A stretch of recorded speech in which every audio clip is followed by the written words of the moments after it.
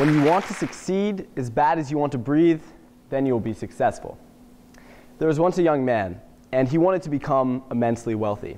He wanted ineffable amounts of riches. He wanted to reach such a level of opulence that while some wanted, say, tubs of riches, he wanted oceans. And to find out how this was to be done, he went to a guru, a financial guru.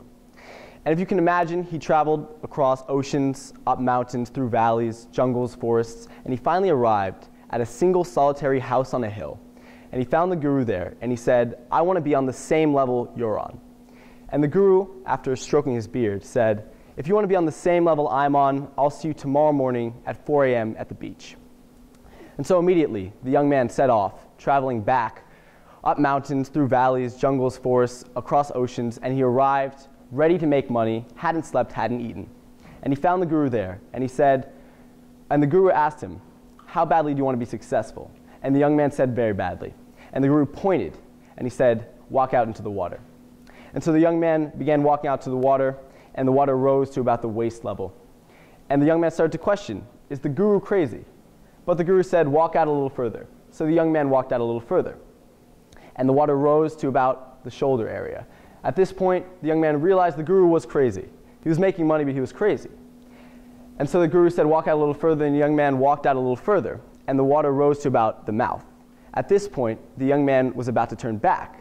But the guru said, "I thought you wanted to be successful." And the young man said, "I do." And so the guru said, "Walk out a little further." And so the young man walked out a little further, and the guru grabbed him, and he pulled him down into the water. And he held him down. And he held him down, and right before the young man was about to pass out, he raised him up. And he said, "When you want to succeed as bad as you want to breathe, then you will be successful."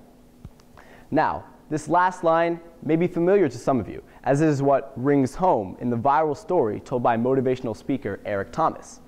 When you want to succeed as bad as you want to breathe, then you will be successful. It's catchy.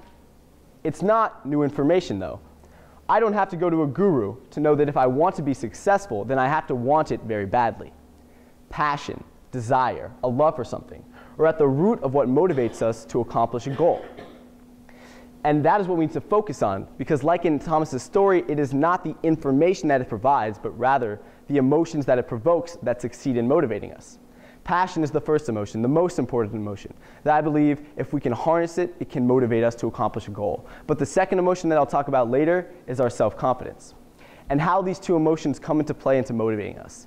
How we can train our practice, our preparation, our mindset, determines whether all of these factors can act as a catalyst, progressing us to new heights of success, or conversely, a blockade, halting our improvement, and with it, inducing a sense of self-failure. I think it is safe to assume that everyone here desires high levels of success, and we can point to countless examples of books or media that gain national attention with the self-proclaimed secrets to success. For instance, Malcolm Gladwell's Outliers, a book that scrutinized the factors that go into the highest levels of success, was #1 on the New York Times bestseller list for 11 straight weeks, and has sold over 1.5 million copies.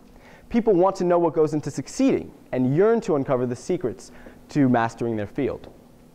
But what do I mean when I say we all want success? And what kind of success do you desire? When I say we want to succeed, I'm really pointing to the goals we have for ourselves on any level. It can be a small goal, such as doing your homework for a class that you particularly don't want to do it for, or a big goal, such as playing a sport at a Division I level. Either way, when we set a goal, we attempt to take the invisible and make it visible, or take whatever we're dreaming of, whatever our goal is, and make it a reality. So, then, what is the secrets to success? And if we magnify that and look at what the best of the best did, the outliers, Steve Jobs, Bill Gates, how did they get to where they are? Well, what do you often hear? That they were the most talented, the most intelligent, the most athletic in terms of sports. But as we look deeper and we analyze how each one of those geniuses did what they did, we realize that talent is just a placeholder. Talent is defined as a natural aptitude or skill. But was Michael Jordan naturally born knowing how to be the best basketball player in the world? Or were the Beatles naturally so gifted that they were destined to emerge as cultural icons? Anders Ericsson, in his book Peak, argues no. And he talks about how consistently and overwhelmingly the evidence shows that experts or masters in a field are made, not born. He debunks the notion that the most successful people are just born into that destiny, and rather proves how their mastery is a result of a specific set of factors. So then what are those factors? Well, he simply attributes it to time spent practicing, but not just any old practice, deliberate practice. What do most of us do when we practice? We repeat the things that are enjoyable, the things that we know, the things that are easy. What is deliberate practice? It's different. It requires conscious focus on the things that we are bad at, or the things we are weakest in, or the things that we can't do at all. And research across all domains shows that only by focusing on what you can't do can you turn into the expert you want to become. And Erikson is not alone in this conclusion, as Gladwell had similar findings in his uncoverings to the secrets of success.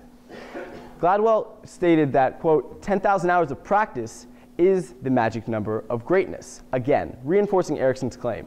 Experts are made, not born. So, just based on the most widely accepted scientific findings, if I want to become an expert in basketball, in chess, in playing the piano, then I need to devote 10,000 hours of deliberate practice to doing so. And that is a lot of time. That is, as Gladwell says, 10 years of working a job every day, 9 to 5. And I'm 16 years old, so for me to claim to be a master of anything, then I would have needed to started practicing what I want to master every day, 9 to 5, since I was 6. And how many people in society, 6-year-olds, have done or are doing that? In fact, if anyone here can first claim they had a clear goal at the age of 6, and secondly, tell me that they were able to devote that much time to achieving it, then by all means, take a nap, rest, shut your eyes during this talk, because it is an exhausting amount of time. The result is what we all crave, but it is only the product of all of those hours of practice. But what we may find surprising is that it has been done before. Who's heard of Wolfgang Amadeus Mozart? He's perhaps the perfect example, as he is typically presented as a child prodigy with exceptional innate musical genius. But what's often forgotten is that his development was equally exceptional for the time. Before he was 4 years old, he started hours of practice under the tutelage of his father, a skilled composer and music teacher. So it was no surprise that by the time he started to perform at age 6 or 7, he was on his way to mastery, being taught by someone who was highly motivated to get him to a high level. He's exactly what Gladwell and Erikson mean. He was not born a musical genius. He rather got there through intense hours of deliberate practice from the age of 3. And the same theme holds true, whether we look at the emergence of Bill Gates to the Beatles. If you put in the time and the deliberate practice, then you will achieve your goals on any level. So the question comes then, if we have a template for success, a procedure, why do we so often quit, or why do we so often fail? We have all the information on what success requires, yet we still find ourselves unmotivated, unable to apply ourselves. Well, it really isn't that simple. It's not as simple as having the steps, the procedures, the resources, because if we are not resourceful ourselves, then it does no good. What we need to focus on when we analyze what leads to success are the emotions that come into play. Action is not driven by having the knowledge of how to do something. And trust me, because I'm a master procrastinator. Action is driven by the inner forces, our willpower, our internal drive. Action is driven by emotion. And that is not just my opinion, as we can look to biology to support that notion. Here, if you look at this highly detailed image of the human brain, you see that it's primarily composed of 2 parts. First, the neocortex, our recently evolved part of the brain, responsible for all of our higher order thinking, all of our rational and analytical thought. And the second part is our limbic system. What is it responsible for? All of our drives, all of our emotions, and all of our behaviors. So, naturally, if we want to influence a change in action, a change in behavior, then we must not appeal to the rational part of the brain that has the information on how to do so, but rather to the limbic system, that part of the brain that is controlled by emotions. So, therefore, if we can harness those emotions that are our motive for action, then we can will ourselves to work through pain, adversity, failure, boredom, and take whatever that invisible want is and make it visible. Take whatever that goal is and make it a reality. So, emotions are the cause of action. What emotions am I going to focus on? Passion. It's obvious. If you're passionate, if you're enjoying something, then you're motivated to keep doing it. Find your passion and run with it. It's a special thing to find that 1, 2, 3 things in life that you're willing to sacrifice for in return for that enjoyment. And for the best of the best, it's more than just a passion. It's a mindset that goes with that. What I call a scarcity mindset. A term often used in economics. Scarcity means when you don't have enough resources to fulfill the need. So then what is the response? What happens? Well, all of our energy is focused on fulfilling that need. All other priorities are ignored, and we physically cannot stop thinking about it. How did Isaac Newton devise his laws of motion? He said, "My powers are ordinary. Only my application brings me success." He was constantly applying himself with all energy on the goal of discovery. He had a scarcity mindset. Scarcity of time. What happens when you waited until November 15th to write a TED Talk that was due November 16th? And this goes for all procrastinators out there. What's the response? You go into overdrive, right? You focus all attention on completing that goal. You get a scarcity mindset, tunnel vision, as the book Scarcity describes. And the same goes for scarcity of food, scarcity of air. If you're starving or if you can't breathe, what is the body's natural response? To focus all attention on fulfilling those needs. So naturally, if you can find a passion so deep that in that you want to succeed as bad as you want to breathe, then you will be successful. But the second emotion that I think, if we can harness it, can influence our motivation, our ability to will ourselves immensely, is our self-confidence. Right? We all know that if our self-confidence is high, if we're seeing progress, if we're seeing improvement, or we're succeeding, then we are more motivated to put in the time, the practice, the deliberate practice, the requirements that that we need to put in to have success. Consider this. If 2 students take a preliminary quiz in biology, the first gets an A, the second gets a C, which student is going to be more motivated to succeed, to do better, to put in the time that success on the next quiz requires? The first one, obviously, but why?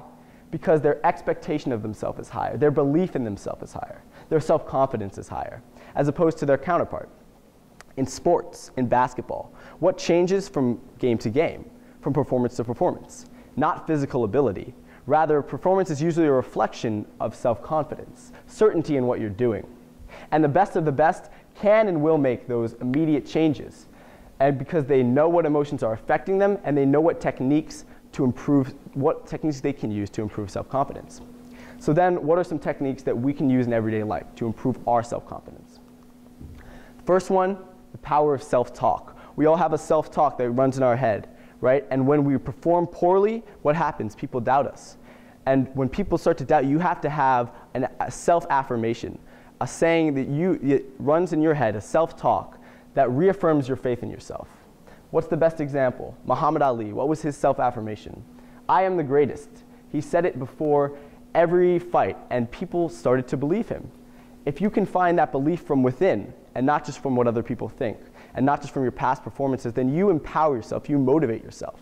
So find a self-affirmation, and you find the motivation to succeed in whatever you want to do. So next, what's the second thing? Continue to practice in times of low confidence, right? What do we all do when we fail or we reach adversity? We get that pit in the back of our throat, we get down on ourselves, or we get angry.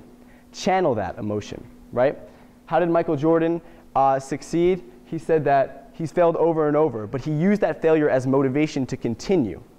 So if we can learn how to channel that emotion, that failure, then we can learn how to improve our self-confidence, take that and use it as motivation to achieve an end.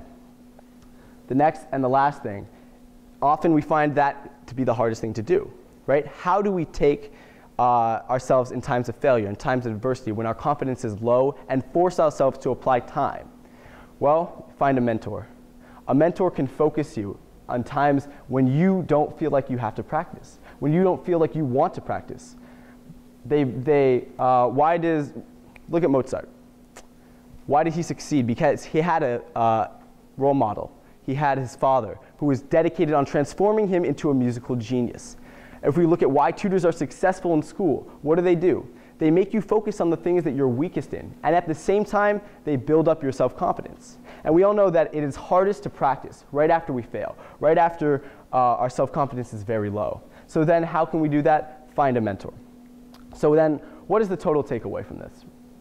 Well, we have a template for success, and whether that's at a high or a low level, what it boils down to is how willing we are to commit time and deliberate practice to achieving that desired outcome.